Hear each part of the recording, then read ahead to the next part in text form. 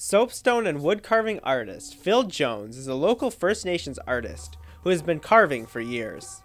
When I was younger, when I first started doing this, an elder actually, I was visiting him and he gave me this stone. He says, "Here, do something with this rock." And as I had the rock in my hand, I got up and I started heading outside. And he says, "No, come back here." And I was like, "Okay, what?"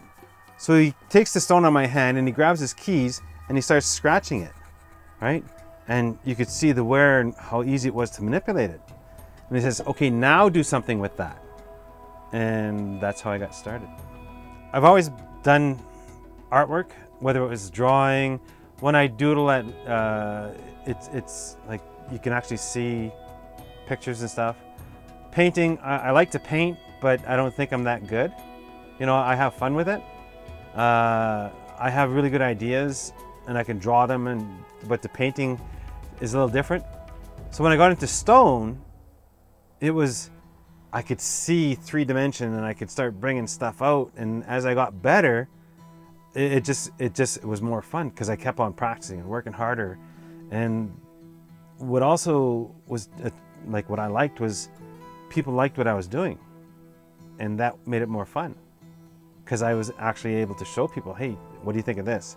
And then it just, one day somebody says, "Oh, we put you on an art show." And it's like, "What?" And I just got hooked. So for this piece here, this is actually Mishu Pishu, the spirit of Lake Superior.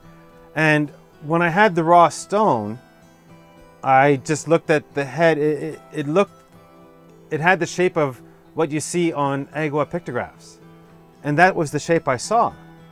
And so I just started from the head and started working my way down, because the initial head shot is what depicts Mishu Pishu, because it's a lynx head. And that's what I wanted to try to depict, was the lynx face. And then the rest, the body was already there, the hips, the shoulders, the back fin that it has. And so it was just so easy to take the rough stuff off, and it was right there. And that's all I did, was take the rough stuff off and just played with it and define its stance, define the legs, the muscle structure. So everything was there, and I just take it out. And the rough, piece of rough rock is just that. It's a rock. Well, in this day and age, with technology and stuff like that, we're losing that, right? Whether it's painting, so we want to try and show the kids like how much fun it is to just play, especially with the different mediums, because we have people who do pottery. That's hands-on. You're creating a figure out of clay. With stone, you're taking away to create this beautiful product, right?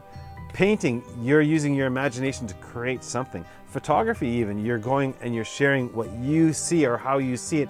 There's a lot of wonderful photographers around, and they're looking for different things that people don't look for. So they want to share that with people and say, "Look, you could do the same thing." And I always encourage the youth. I always encourage people, if you enjoy doing it, make sure you're passionate about it, and then have a lot of fun with it, right?